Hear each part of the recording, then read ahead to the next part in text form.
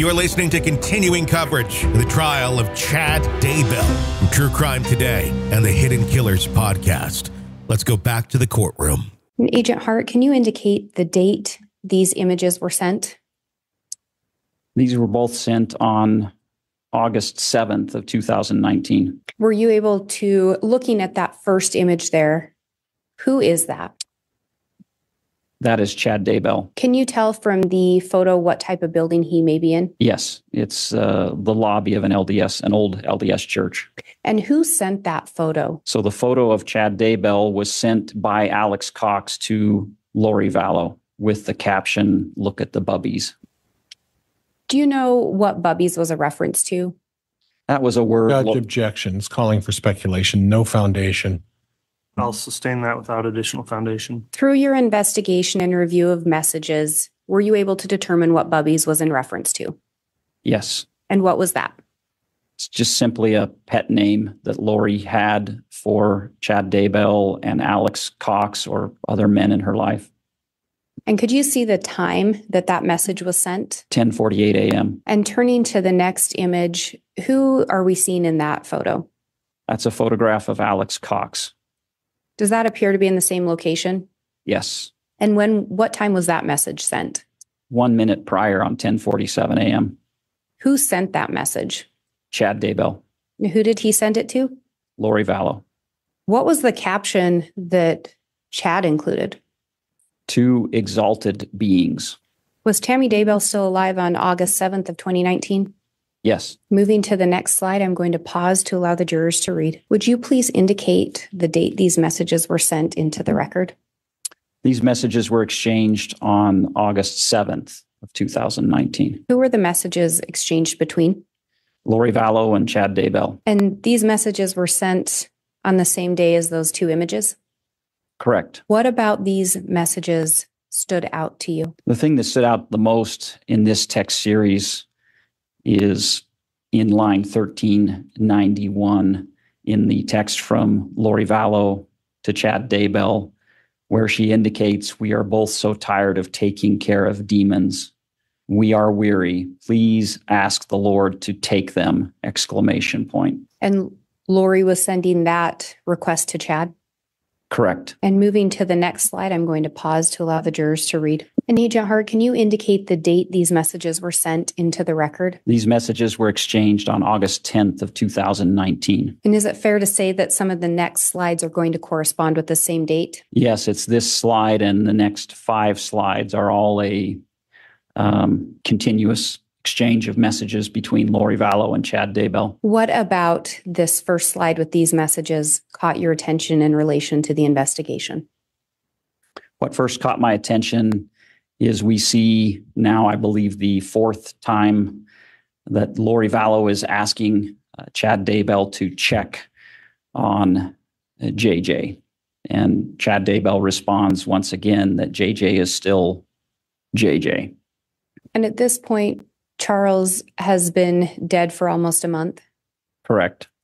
Through the investigation and your review of the information in this case, did Lori have help with JJ prior to Charles passing? Absolutely. And who was helping her with him? Charles Vallow spent a considerable amount of time and effort in caring for Judge, JJ. I'm going to object at this point. Move to strike. There hasn't been sufficient foundation. Sustain. Through the review of iCloud, did you review videos? Yes. Did you review other content? Yes. In that content, were there references to Charles taking care of JJ? Many. And at the time these percentages are being pursued, Charles is no longer able to assist with JJ.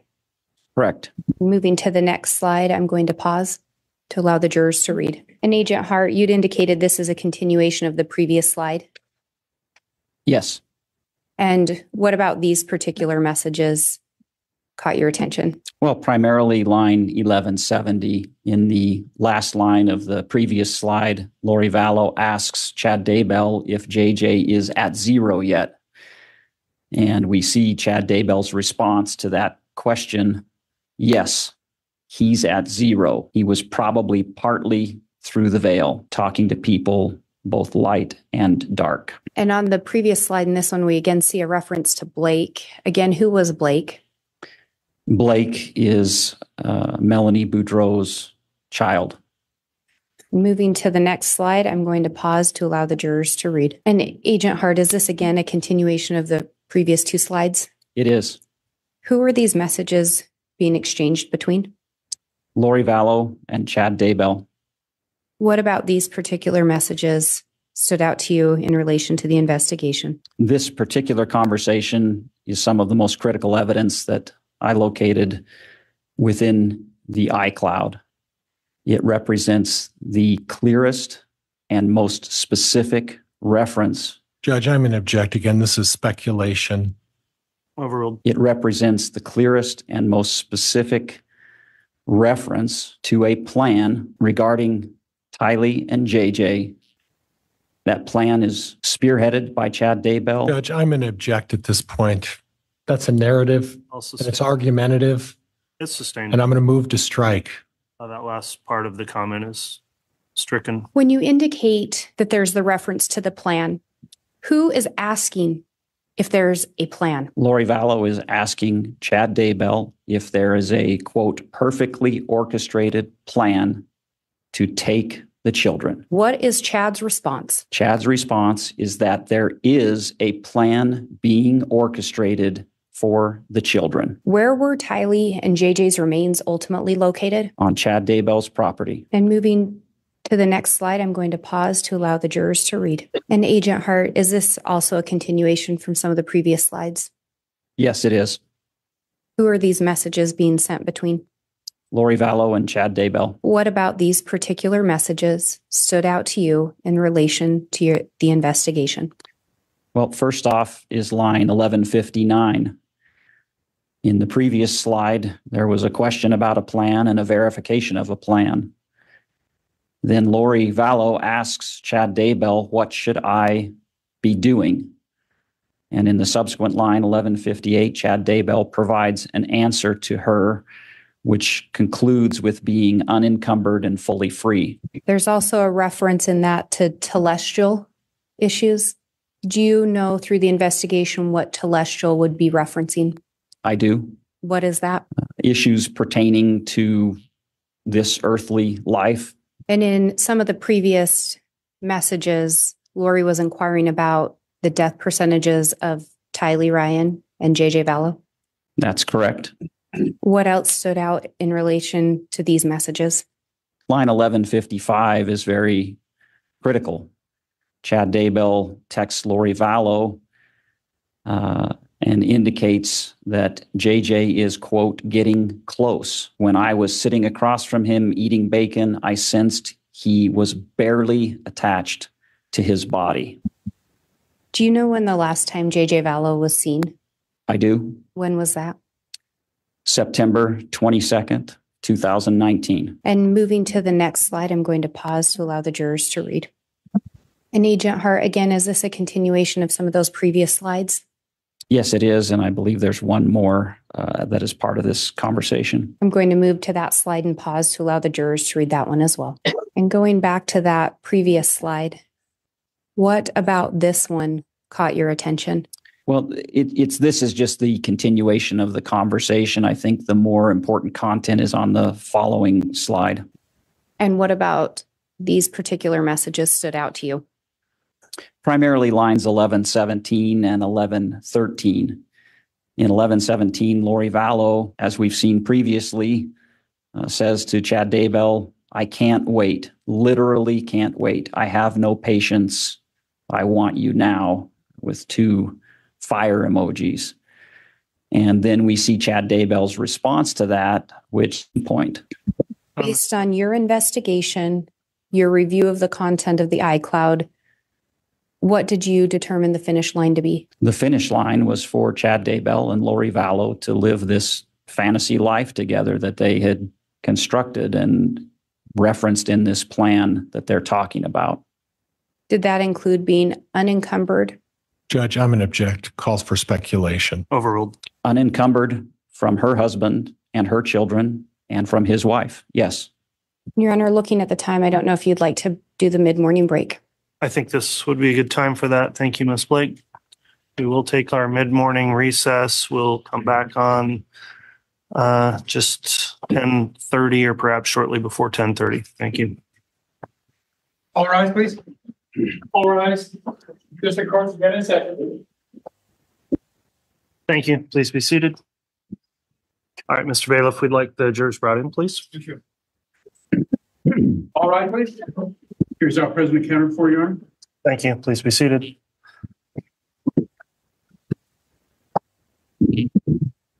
All right. We're back on the record on CR 22-21-1623, State of Idaho versus Chad Daybell. Continuing with direct examination. Agent Hart, if you'd like to continue, Ms. Blake, you may. Thank you, Your Honor. And may I go back to publishing? Yes, you may. And Agent Hart, we'd left off with this slide. Do you recall that? Yes, And we'd left off talking about the finish line. correct. Was this the last slide that was part of this particular series of texts? Yes, it was. And moving to the next slide, I'm going to pause to allow the jurors to read. And Agent Hart, can you indicate the date that these messages were being exchanged? Yes, this text exchange is from September 3rd of 2019 Who are the messages being exchanged between Alex Cox and his sister, Lori Vallow. Do you know where Lori Vallow was living at this time?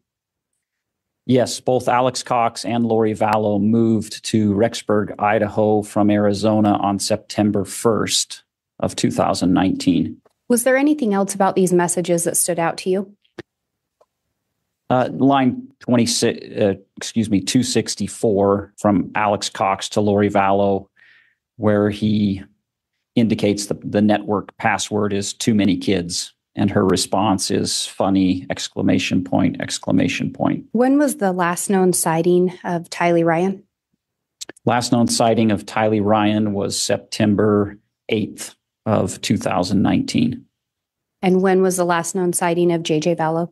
September 22nd of 2019. And moving to the next slide, I'm going to pause to allow the jurors to read. And Agent Hart, is this a continuation from the previous slide? Yes, it is. Who are these messages between? Again, between Alex Cox and Lori Vallow. What about these particular messages caught your attention in relation to the investigation?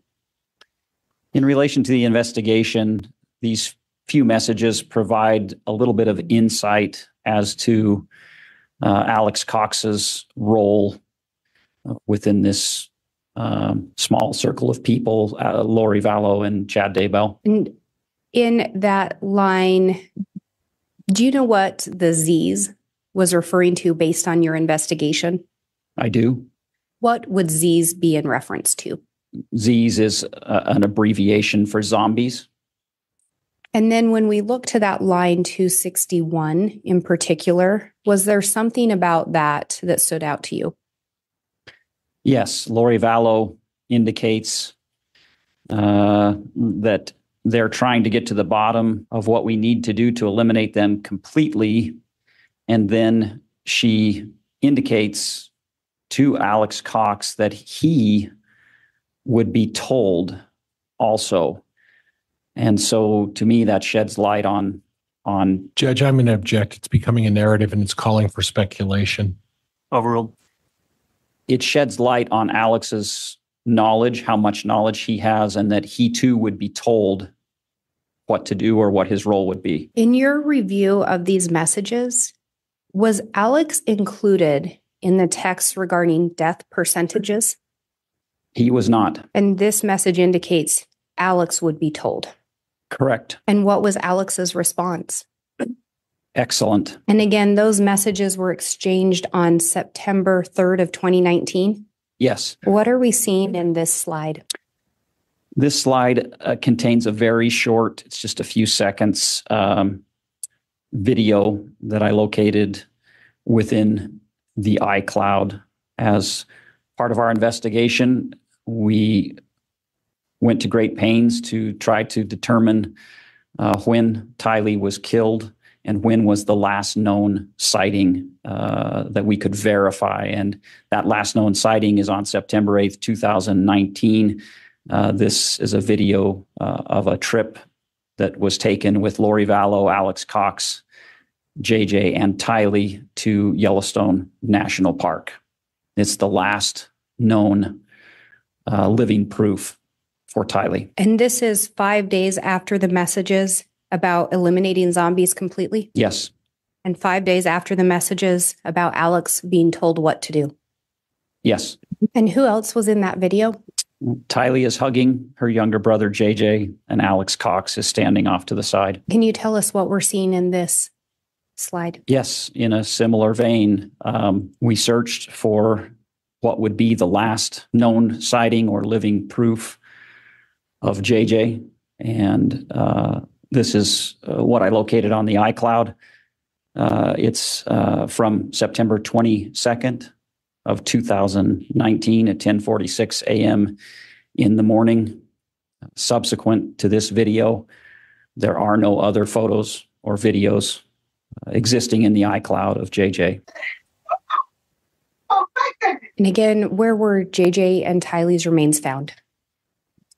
Chad Daybell's property. Moving to the next slide, I'm going to pause to allow the jurors to read. And Agent Hart, can you indicate the date these messages were exchanged? These are from September 24th of 2019.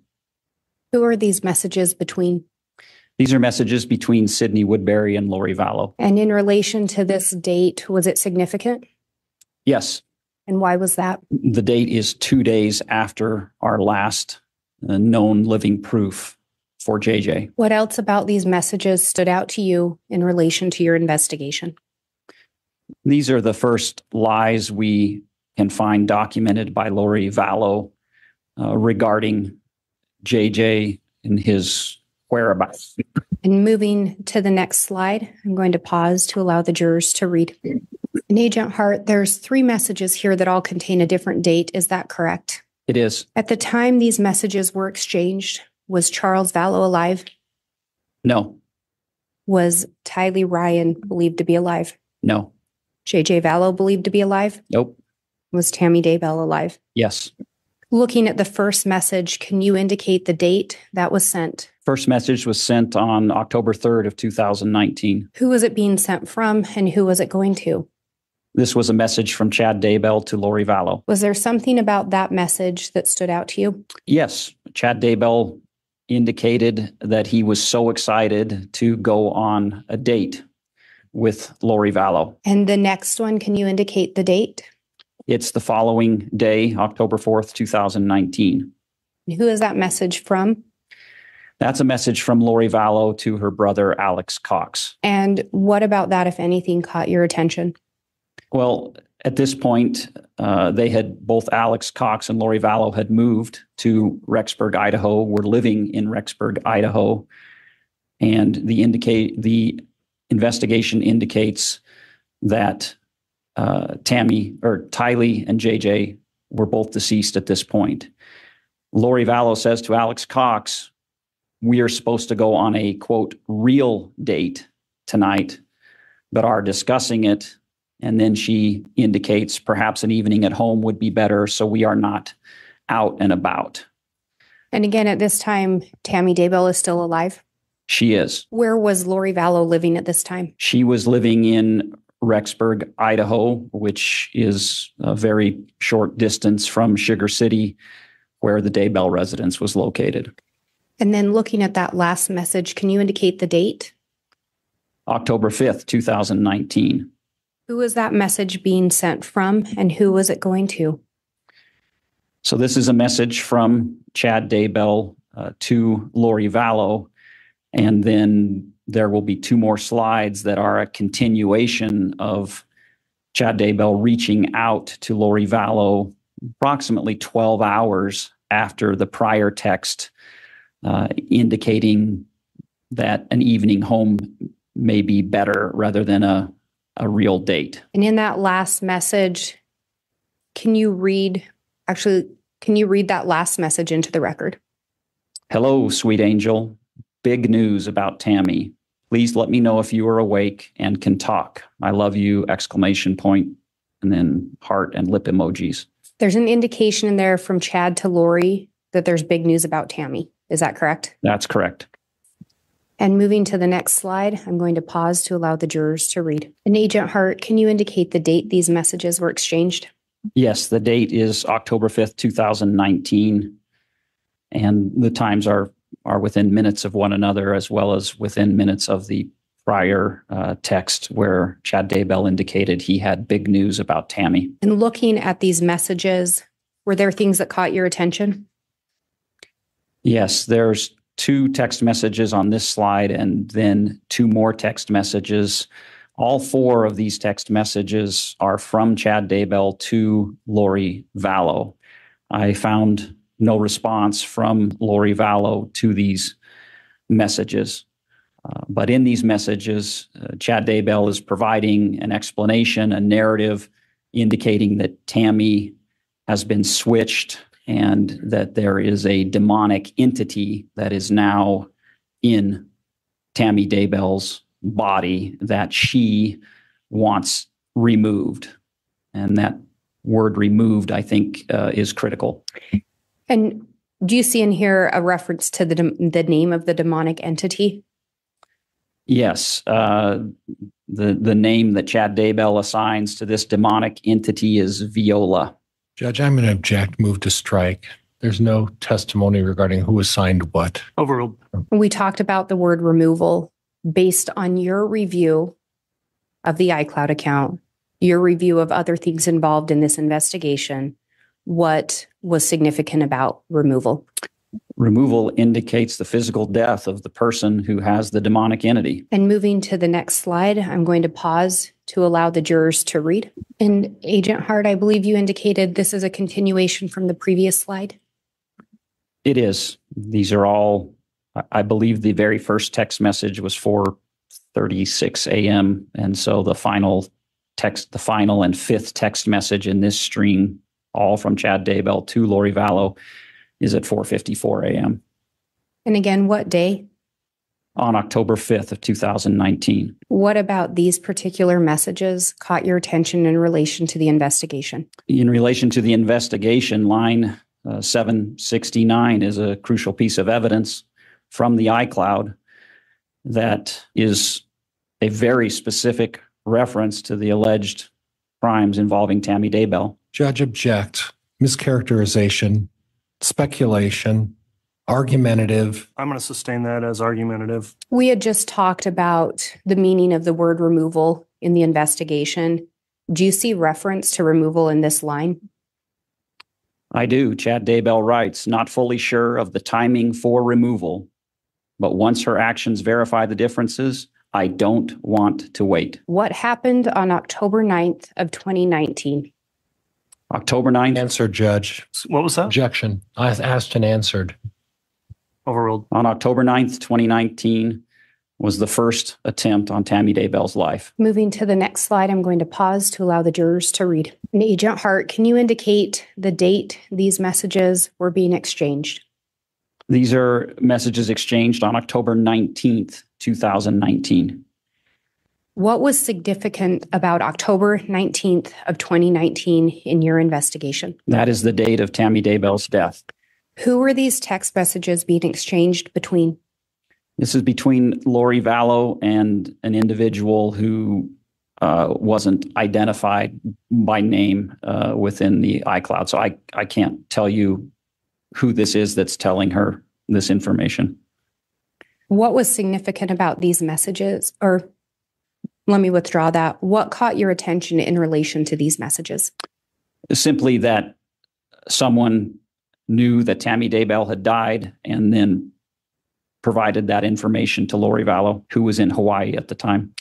Do you know where Chad Daybell was at the time? In his residence in Sugar City, Idaho. Do you know where Alex Cox was? Alex Cox was in Rexburg, Idaho. And moving to the next slide, I'm going to pause to allow the jurors to read. And Agent Hart, can you indicate the date these messages were exchanged? Again, on October 19th, 2019. And who were these messages being exchanged between?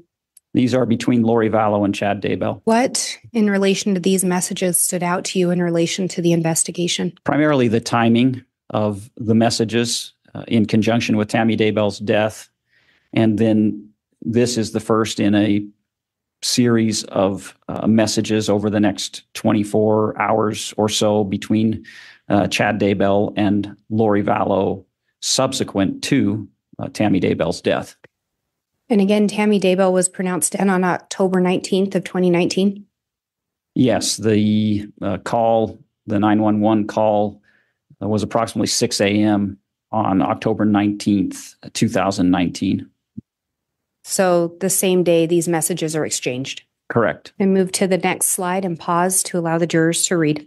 And Agent Hart, can you indicate the date these messages were exchanged? These messages are on October 20th, 2019. And who are these messages between? Chad Daybell and Lori Vallow. And this is the day after Tammy's been pronounced dead?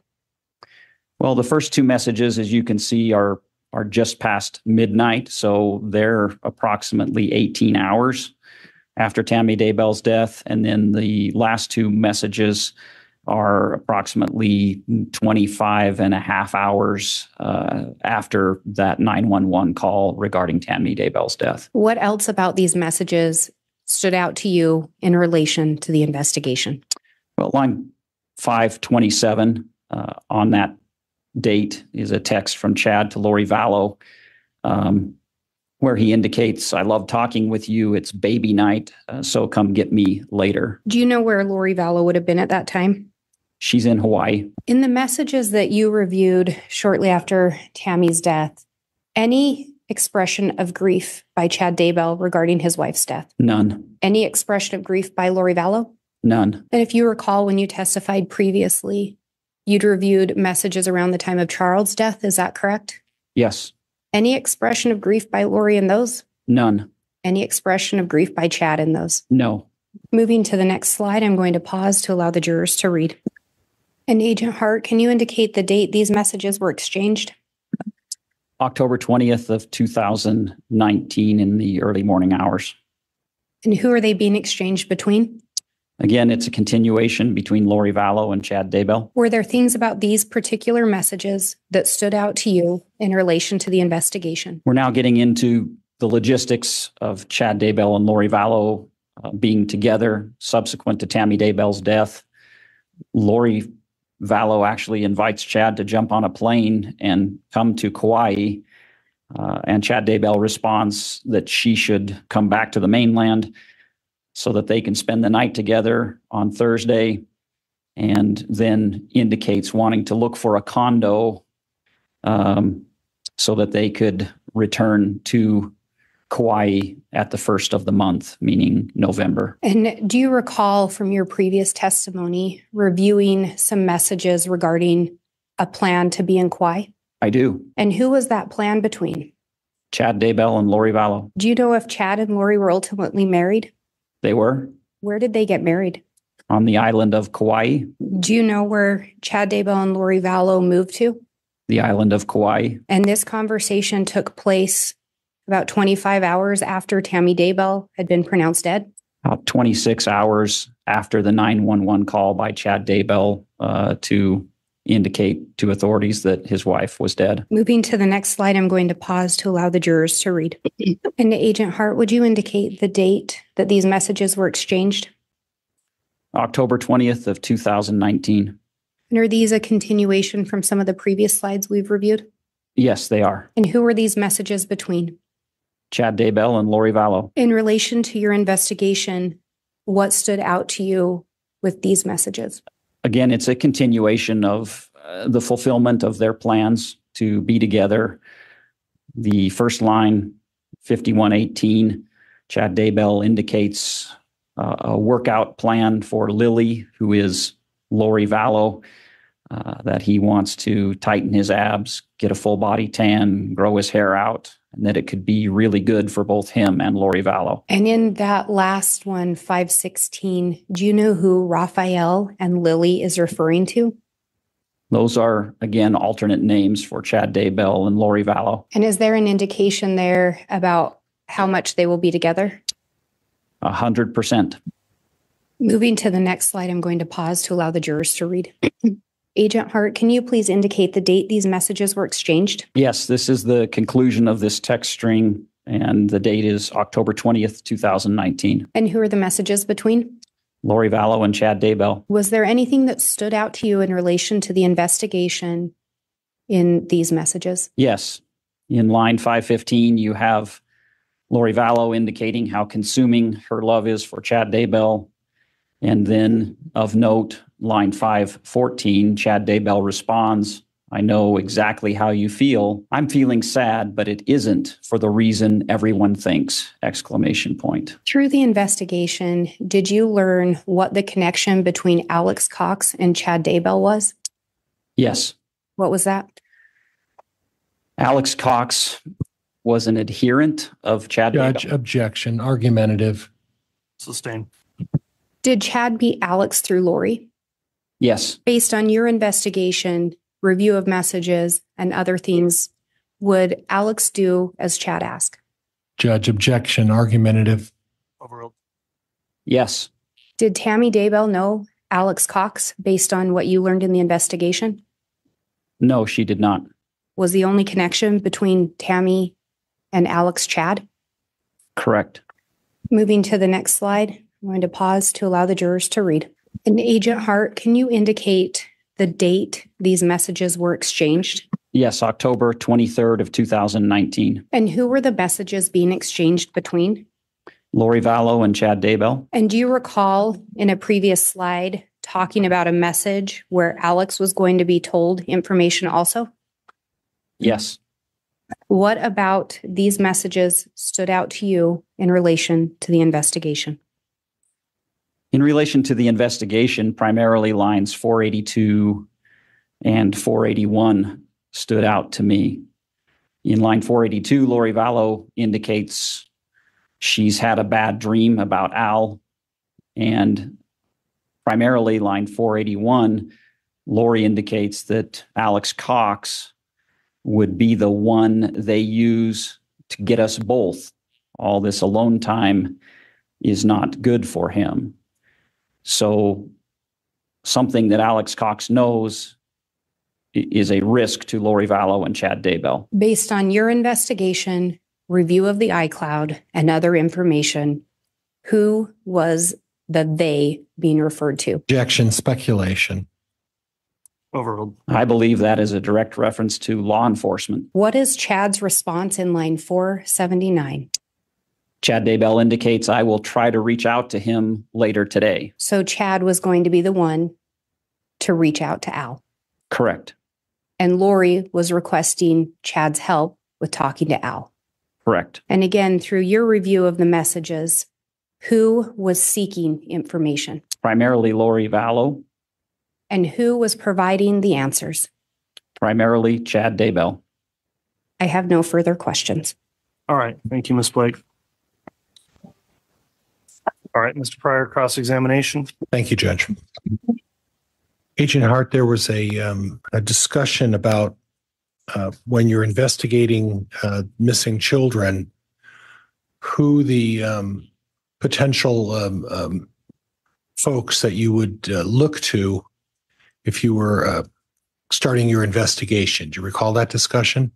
Yes. And wouldn't it be fair to say that an obvious person to look for or look at when you're investigating missing children would be a new husband? In addition to others, yes. We would look at the parent or the husband. I guess my point was you can't put blinders on. You can't exclusively hone in on one person at the onset of an investigation. Right. And it would be inappropriate to do that. I mean, when you're looking and conducting an investigation, wouldn't it be fair to say that any and all evidence that you obtain, you should look at all leads of evidence and not target your investigation in one channel? Would that be fair? Yes, that's what we did. Okay. And that's what you're, as far as the FBI, that's what you did, right? I participated in dozens of meetings with the Rexburg Police Department and the Fremont County Sheriff's Office. It's my belief that's what all of us did. Okay. So again, just to reiterate, it's your contention that you didn't fail to investigate or look into evidence that might lead you in a different direction. Would that be fair? That's correct. Okay. Now, as part of your FBI training, you talked about that you were involved in the task of looking for identifying missing children, correct? Yes. And as part of that FBI training, is it your experience or the FBI's experience that they ever utilize the use of a medium to try to locate or talk to children who have passed on? It's extremely common for people who claim to have those abilities to come forward, but no, the FBI does not employ mediums in its investigations. And I didn't say employ, I said utilize, but do you know the name Alison Dubois? I believe I'm familiar with that name, yes. And Ms. Dubois is a medium who claims to have the ability to talk to children and to... Objection, Your Honor. Counsel's testifying. Move to strike. Sustained. What is your knowledge of Alison Dubois? It's my belief that she holds herself out to be a spiritual medium. And that spiritual medium is being able to talk to children who have passed on? I couldn't say specifically what abilities she claims to have. Okay, and I don't want to say employ, but has the FBI or any agency you've been involved in ever employed Alison Dubois or any other medium in helping gain information? Objection, Your Honor. Relevance. Overruled. Gain information about the whereabouts or the circumstances surrounding the death of a children or anyone in particular. Well, Mr. Pryor, when I said employ, I think I mean the same thing you do as utilize. Okay. Not pay money to. I've never spoken with Alison Dubois. I've never requested her services. To my knowledge, nobody in this investigation requested her services. Many times these people come forward offering their services and offering what they claim to have seen. So you are familiar that there are people out there who, as a professional occupation, claim to be able to engage in these spiritual exercises, for lack of a better word, correct? Objection, Your Honor. Relevance. Sustained. Okay. So would it be fair to say that if Chad Daybell placed himself out as someone who claims to be able to have these spiritual gifts, that in itself is not unusual? Would you agree with that? I don't believe it's common. Okay. Your concern is that the number of text messages in reference to Tammy and the children, that's where you say that's where we potentially have a problem, correct? Given what happened to Tammy and Tylee and JJ, yes. Okay. Now, I noticed during your dissertation with all of your exhibits, on around 8/11, August 11th of 2019, it appears that there are some captions that were left out regarding a breakup between Lori and Chad Daybell. Do you recall that? I believe those were included in the first testimony that I provided a number of weeks ago. Okay, and those were not included in today's testimony. Is that right? They were not part of today's testimony. Do you have a specific recollection of what was involved in the language that was used that you could read and provide us in terms of testimony regarding those emails? Yes, I can certainly give you my best recollection. It won't be verbatim, and if you want verbatim, we'd have to go back to the exhibit that was used during my testimony previously. And Judge, previously, the state and the defense stipulated to the admission of the Lori for Style contents of that particular account. I'm holding in my possession Exhibit 7U. I'm going to ask that the court mark this as an exhibit and move for admission by, I don't know that the state has an objection to that. The state does not have an objection. I just wanted to clarify which ones. Very well. We'll get that marked for you, Mr. Pryor. And then Thank you, Judge. Can you clarify what's in 7U? Judge, it's a content of approximately 4 text messages between Lori Vallow and Chad Daybell dating from 8/11 of 2019. All right. Exhibit 7U is being marked and will be admitted. Thank you. Judge, may I have the court's permission to publish? Yes. And it might take me a minute, Judge, or more than a minute. And Judge, if we could start publishing. All right. We will. No, officer, I apologize. Agent, Line 856 talks about from Chad Daybell to Lori Vallow, the next 2 days will be torture. Do you see that? I do. Then there's a comment from Chad, makes a comment, and could you read that thankfully? Thankfully, I will be alone most of Wednesday and beyond. Okay, and then we go to line 854. There's no text messages that are in between each of these. Is that correct? So in the iCloud, there can be. So in between 856 and 854, Lori Vallow could have gotten a text from a friend about lunch. And so they're just arranged and given a line number based on the date and time. So that's how this works. Okay. So the time on the first one, 856, is at 9:56. The 854 would be the next correspondence from Lori Vallow to Chad, correct? Yes. And if you could read that entire text message starting with the word is. Is that what he wants? For me to sit around waiting for you endlessly and you miserably wasting time? It just doesn't feel right! Exclamation point. Okay.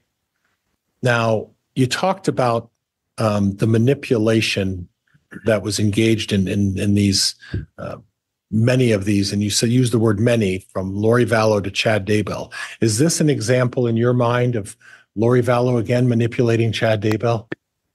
Absolutely. It was a two-way street. Lori Vallow would manipulate Chad Daybell and vice versa.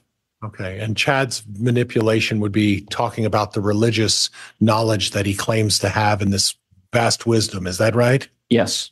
Okay. So on two levels, we have manipulation, at least according to you. We would have manipulation because someone's claiming to have some religious knowledge and espouses that by trying to impress Lori Vallow with that vast religious knowledge, correct? I think it's more than knowledge. I think it's direction. Okay. And then in Lori's case, this is manipulation and trying to get Chad to do what she wants him to do, correct? Yes, I would agree. Okay. Okay. And Judge, could we unpublish at this point to move to the next slide? Yes. Thank you, Your Honor. Okay. And then if we could publish again. Go ahead. And then again on 811, it talks about Chad to Lori Vallow. I'm frustrated. I'm sorry, honey. And then let's go to line 843, which appears to have occurred at about the same time the first text. And if you could read line 843, starting with you. You can't just keep tearing my heart out. I really can't take it anymore. I'm sorry. Okay. Okay. And then let's go down to line 841 and start with reading that one for me. What about the past 2 days? I didn't even get to talk to you on your birthday. I'm clearly not a priority. I just don't want to be so sad all the time and do heartbroken. And again, in your professional experience with dealing with this case, is that another instance where Lori Vallow may be trying to manipulate Chad Daybell? Certainly. Okay, thank you. And Judge, if we could unpublish again. Yes. And let's publish again, Judge. Okay. And then if you would read line 840. If you really loved me, you wouldn't want that either. Okay. And then Chad Daybell responds. That was from Lori Vallow to Chad, correct? Yes. And then 2 minutes later, Chad discusses that he couldn't have talked. The girls were there, and he expresses his true love for Lori Vallow, correct? Yes. And then if you would be so kind, 2 minutes later at 10:15, Lori Vallow texts Chad Daybell. And if you could just read the entire line starting with you. You should give all of you love and your attention to your wife and family. I'm just a distraction. Go have fun with your family. I really do want you to. I just can't be in the way anymore. If things change, then we can talk. But we have nothing until things change anyway. And once again, I don't want to keep reiterating this, but this is another example of Lori Vallow attempting to manipulate Chad Daybell. Would you agree? I would. Okay. And it seems a little bit final. And it seems as if that the suggestion here is on 8/11 of 2019 that there's a breakup between Lori Vallow and Chad Daybell. Do you agree with that? I do. Okay. Judge, we can unpublish this. All right. All right, that concludes cross. Any redirect? Yes, Your Honor. Go ahead. Oh, I'm sorry. Your Honor, I would request permission to publish from 183B the printout of the PowerPoint. I can use the drive if necessary. All right, we'll get you the exhibit on the drive. Agent Hart, you were asked about manipulation by Lori Vallow from counsel. Do you recall that? I do. Through your investigation, did you also find manipulation by Chad Daybell? I did. Did you find that manipulation around the same time of the breakup? I found it throughout the entire course of the investigation. And again, through the investigation and based on your review, who would determine someone was dark? Chad Daybell. Who would determine if someone was a zombie? Chad Daybell. Who would determine? Judge, I'm going to object at this point. It's going beyond the scope of cross-examination. Overruled. Who would determine death percentages? Chad Daybell. And Your Honor, I would request permission to just publish one page of the slide, but the printed out for ease. Yes, you may publish the printed version on the Elmo if you'll identify what it is when you do that. Yes, it is slide 18 from the printed version of Exhibit 183B. Agent Hart, who is the one that indicates there is a plan being orchestrated? Chad Daybell. And do you see the reference in there to the children? I do. Do you know where Tammy Daybell's body was located when she was pronounced dead? Tammy Daybell's body was located in the bedroom in their home. Where were the bodies of Tylee and JJ located? Tylee and JJ were both located on the pasture property of the residence. And was that the residence of who again? Chad Daybell. I have no further questions. All right, thank you. That will conclude the testimony then of Agent Hart. Does the state have any additional witnesses to call in its case in chief? We do not, Your Honor. All right, so has the state rested at this time? Judge, if we may have a brief sidebar. Yes. All right, we just had a sidebar to discuss some scheduling matters. At this time, I had inquired from the state if the state had another witness to call at this time or whether the state had concluded its case in chief. Ms. Blake? The state does not have any additional witnesses. The state rests. All right, the state is now rested. Ladies and gentlemen of the jury, in terms of our scheduling, that is going to conclude the evidence portion for today. We did not provide lunch today, believing we'd end here early. However, before you leave, you'll be delayed a little bit while the jury commissioner is going to just talk to you about a little additional information and scheduling at my direction. And so we will take up those matters with you shortly. And at this time, then we'll take a recess. And then if the parties wish to come back on the record for any motions outside the presence of the jury, we can do that as well. So we'll take our recess at this time and let the jurors be excused to the jury room. All right. All right, thank you. Please be seated. I'll note that the last witness, Agent Hart, is still, I'm advised by the state, I believe, going to be held under subpoena potentially for rebuttal. Is that correct? That is correct, Your Honor. Okay, we just advised the witness he's done for today, but he's still subject to the exclusionary order. At this time, also then, I do want to take a recess here because I do want to meet briefly with the jury commissioner, and we'll take a break. And then Mr. Pryor, is the defense intending to make any motion today? Judge, I anticipate making a motion, a general motion for a directed verdict, Judge. I'll describe it that way. Okay. Why don't we plan on that? I know it's maybe an inconvenient time, but in about 30 minutes probably. So Thank you, 10 Your after. Honor. We'll take the motion up then. Thank you, Judge. Okay, thanks. We'll be in recess until then. All rise. All rise. Mr. Court's again in session. Thank you. Please be seated. All right. At this time, we're back on the record on case CR 2221-1623, State of Idaho versus Chad Daybell. The court will note that the state has rested its case in chief. At this time, then, I understand the defense is requesting to have a motion heard. We do have the defendant here along with defense counsel. The state's also present with the prosecutors. The jury is not present in the courtroom at this time. This motion will be argued outside of the presence of the jurors. Mr. Pryor, if you'd like to make a motion at this time, you may. And Judge, this is a motion for a directed verdict that is permissible under the criminal rules. I'm going to do this, Judge, in a general sense without getting into specifics, but I'm going to move for a directed verdict on the murder charges, specifically with the Tylee and JJ. There is no indication that Mr. Daybell was present, took an active part in, or facilitated in any way the murder of JJ and Tylee.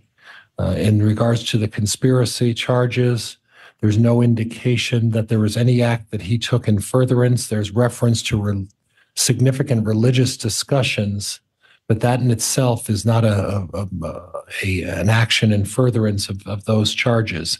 Lastly, Judge, in regards to the fraud, the only testimony I recall is that the insurance was upped from $10,000 to $80,000, and that there had already been a longstanding $300,000 policy from 2002. At this point, I don't think the state has met its burden regarding the fraud. And again, I don't think they've met their burden regarding the conspiracy on all of the conspiracy charges, and they have not met their burden in regards to the murder as set forth previously.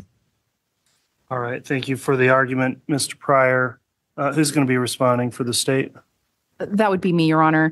All right. And I think, Ms. Beatty, you can proceed with a response from the state. thank you, Your Honor.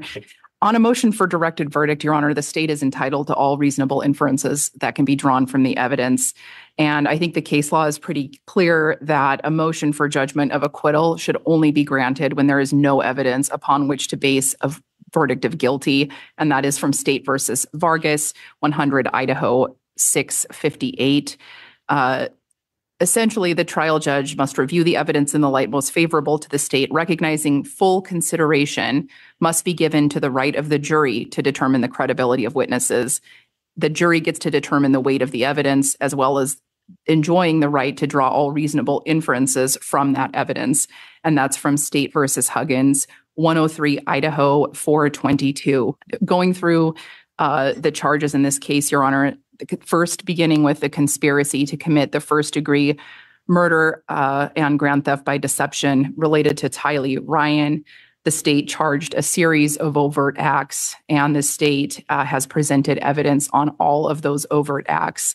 Number one being that the defendant endorsed and espoused beliefs designed to justify the homicide of Tylee Ryan, specifically statements made about her being dark.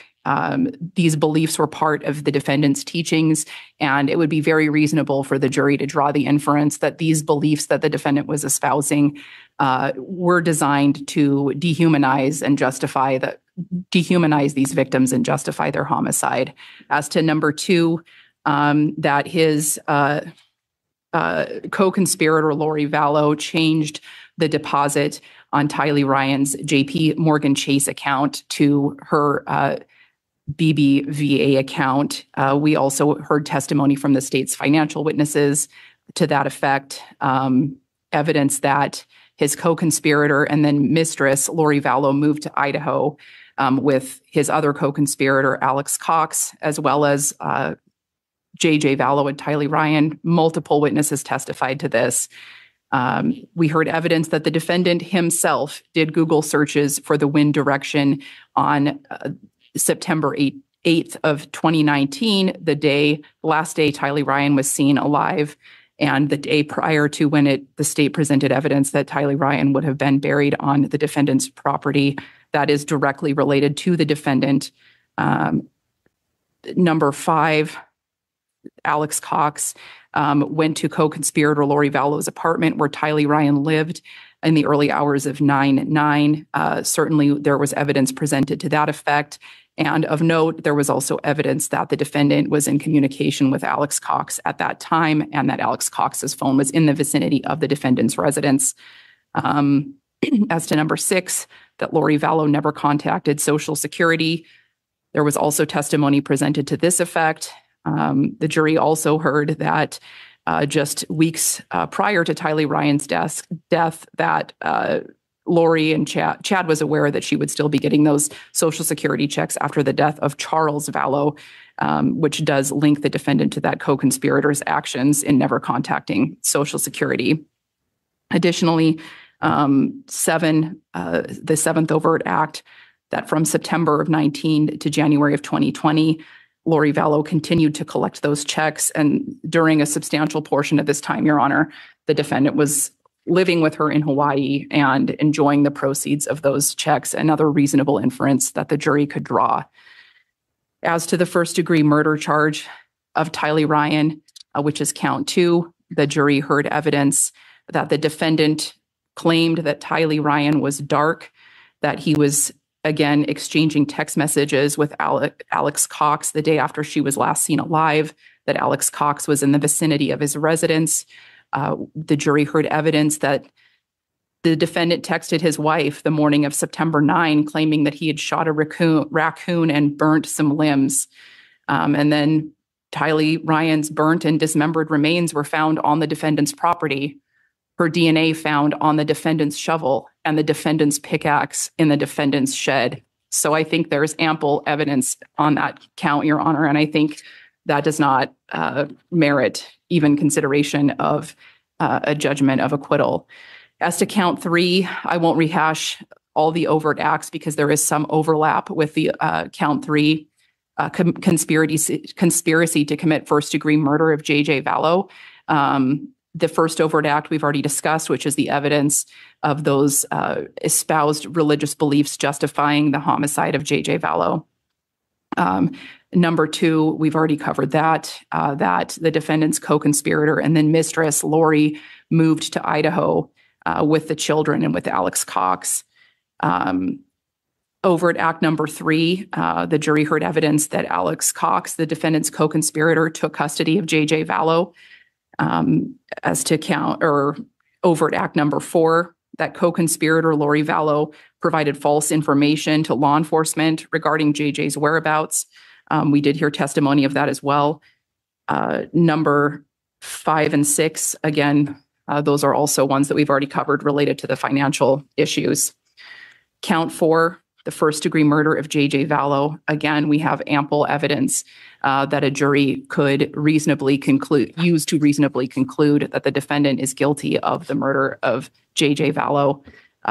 In addition to the planning and preparation evidence that the jury would have heard related to the conspiracy that we've already covered, on September 23rd, the day after J.J. was last seen alive, witnesses testified at trial that they'd been staying with Lori Vallow and that Lori told them that they not only saw Alex Cox with JJ, but that Lori then told them on the morning of the 23rd that JJ was with Alex. And the jury heard evidence about what Alex was doing that day because he was en route to the vicinity of the defendant's residence, and he was texting with the defendant that morning. Also, the jury had heard that JJ, according to the defendant, JJ was dark. We just heard evidence of that this very morning when the defendant was describing in text messages to Lori that JJ wasn't himself and that he was possessed by some type of dark entity. And like Tylee, JJ's body was found in a grave on the defendant's property. Again, ample evidence from which a reasonable jury could conclude that the defendant is guilty of the murder of J.J. Vallow. As to count 5, the conspiracy to commit the first-degree murder of Tammy Daybell, again, the state alleged a series of overt acts and presented evidence on every single one of them. The first one, the espousing of religious beliefs, similar to the other 2 conspiracy-related charges, evidence was submitted on that. Number 2, again, we've already discussed that defendant's then mistress and co-conspirator Lori Vallow did move to Idaho to where the defendant lived, another overt act. Count 3, exchanging text messages regarding death percentages on July 30th. The jury did hear evidence of that. Overt acts 4 and 5, that the defendant and Alex Cox exchanged burner phones, that came into evidence as well. Overt act number 6, that the defendant's co-conspirator, Lori Vallow, exchanged texts regarding Tammy Daybell being possessed by dark spirits and being in limbo. The defendant and Lori Vallow were discussing that. And again, that evidence came in this very morning, Your Honor. Overt act number 7, that on September 8, the defendant signed an application along with Tammy to increase her life insurance policy to the maximum allowable under that policy. That came in via testimony and business records. Number 8, that the defendant's co-conspirator, Alex Cox, attempted to shoot Tammy Daybell. Evidence has been presented on that, Your Honor. Certainly, it's been a source of contention in this trial and a source of cross-examination, vigorous cross-examination, but ample evidence has been presented that that is exactly what occurred. Overt act number 9, that Alex Cox did multiple internet searches related to that shooting.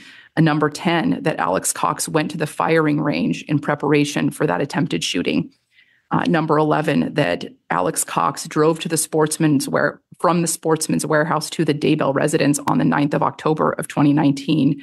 And number 12, that Alex Cox was near the Daybell residence on the 18th of October 2019 when Tammy Daybell died. All of those overt acts, the jury heard evidence on, and it would be more than reasonable for them to conclude that the defendant engaged in a conspiracy to kill Tammy Daybell. On count 6, the actual first-degree murder of Tammy Daybell, in addition to all of the preparation evidence that the jury heard related to the conspiracy, the defendant was telling numerous people in his life that Tammy was going to die soon. The jury heard evidence of that. They heard evidence that the defendant would send text messages to his mistress and co-conspirator Lori Vallow regarding how trapped he felt, but how freedom was coming. The defendant's mistress, Lori Vallow, was shopping for wedding rings before Tammy even died. The defendant then told conflicting stories about how she died, when she died. At the defendant's funeral, Chad claimed that he had miraculously asked Tammy for all of her financial passwords just days before his death, or her death. After Tammy's death, Chad immediately moved out, cashed out Tammy's life insurance policy, and went to Hawaii to live with Lori Vallow, who he married just 2 weeks later. And of course, the jury heard evidence that Tammy Daybell's death was ultimately deemed homicide by asphyxia. Again, we have ample evidence from which a jury could conclude that the defendant is guilty of the murder of Tammy Daybell. As to the final 3 counts regarding the grand theft and the insurance fraud, There's more to come in the trial of Chad Daybell. Press subscribe so you don't miss any of our continuing coverage right here from True Crime Today and the Hidden Killers podcast.